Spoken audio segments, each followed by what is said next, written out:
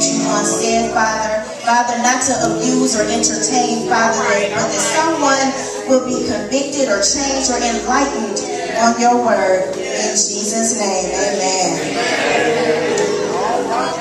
Giving honor to God, to Pastor Robinson and First Lady Robinson, to all these pastors, First Ladies. I want to acknowledge my pastor in his absence, Pastor Robert Dix. We had a funeral today. One of our members' mothers dropped dead, was found dead in her home on Saturday, and she was only 44 years old. So they didn't have insurance. So you know, if you don't have insurance, you have to get what the funeral home gives you. So they did schedule it at the same time as this service, but we thank God for him allowing me to even be able to come. Amen.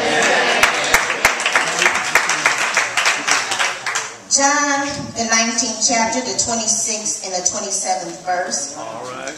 It reads, when Jesus therefore saw his mother and the disciple standing by him whom he loved, he saith unto his mother, Woman, behold thy son. Then saith he to the disciple, Behold thy mother.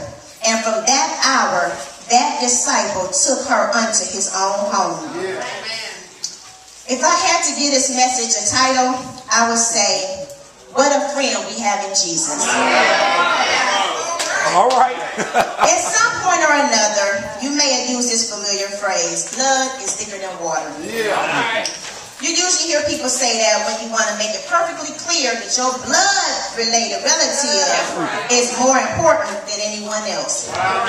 Coming up, I was the only child, so I spent a lot of times at my cousin's house. And of course, when I went to my cousin's house, they had their own friends. But I didn't care about that. When I went over there, I wanted them to know, I'm here now, so you have to play with me. I would tell them, blood is thicker than water.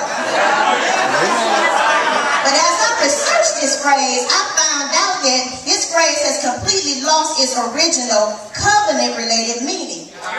The original meaning of blood is thicker than water is the blood covenant is thicker than the water of the womb. Or my relationship with those that I am joined in covenant is to be considered of more value than my relationship with my brother or sister with whom I have shared the womb.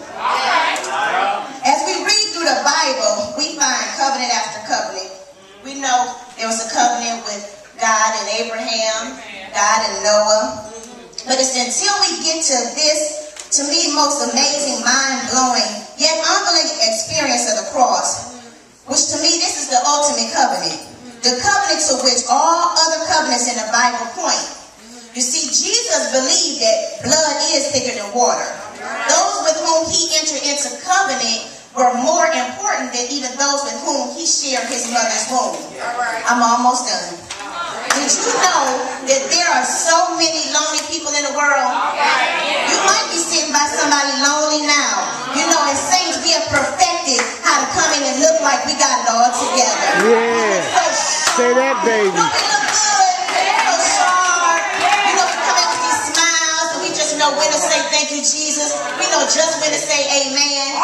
But somebody you're sitting by is probably lonely. Did you know that? Mary, Jesus' mother, was a lonely woman. Her husband Joseph had died.